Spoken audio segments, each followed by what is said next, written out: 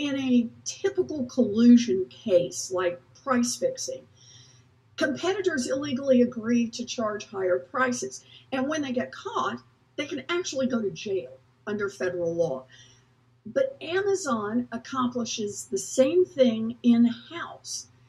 And its higher fees are inflating prices on its own platform, as well as in stores and other websites through these anti competitive contract provisions with third party sellers. And the result is prices go up for millions of Americans, and Americans can't see it. Because there's no place else to do the price comparison to see what's happening here. This price increase is entirely hidden from consumers. The price looks the same wherever they go, and it just shows up as inflation. And Amazon. Senator, can I give you numbers? Please. Because I think it's going to make your point. So between 2014 and 2020, Amazon's revenue from third-party seller fees and charges grew from $11.75 billion to over $80 billion.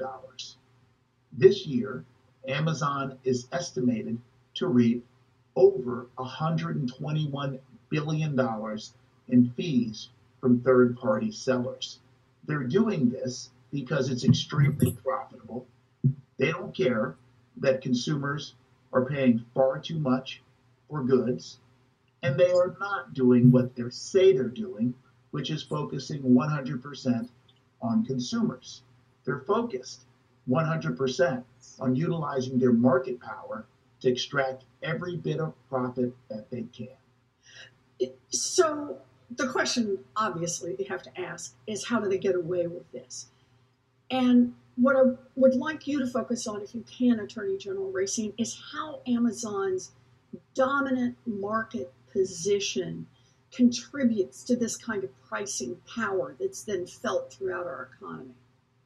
Well, I think the example with the headphones that I gave and that you accentuated, frankly, and made better, is the best example. And that is that what Amazon does is it artificially builds its commissions and fees into a product.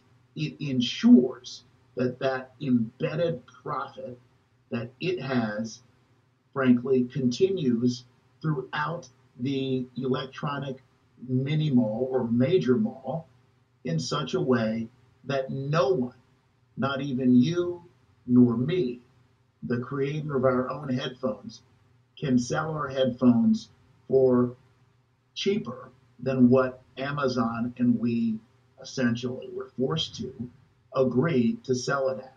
And why do we engage in that agreement? Because they own 50 to 70% of the marketplace. Look at it as a toll booth keeper. If the road only leads to the toll booth keeper can raise those prices. And you, as the driver, have no choice but to pay whatever they're asking if you're trying to get down that road.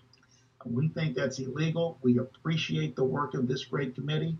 We're going to make law in the courts, and we look forward to helping with respect to legislation.